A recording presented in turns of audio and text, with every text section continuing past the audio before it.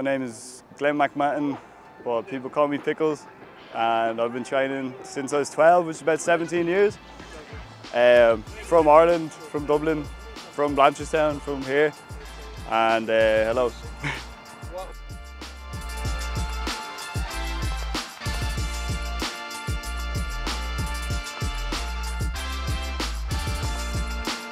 So they opened this Parkour Park recently in Blanchardstown, and it's really sick.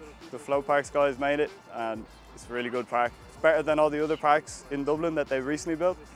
And like a bunch of people from the council came down here today to open it up to the public and encourage people to use it, and got you guys to come down and session, train it. So it's been a sick day. I'd like one of these parks in every town.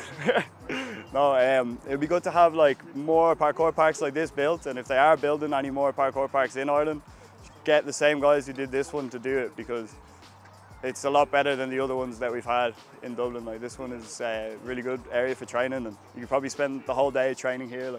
Dude, I used to swing out of them bars when I was young on the basketball court, but now there's a parkour park here, so it's I probably won't have to swing on those, and I can just swing on these ones.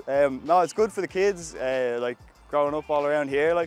They got the skate park for some amount of years, but now they have something else to try, and people just love parkour. It's made for kids. They just naturally do it. You don't even have to teach them. They're just already good at it.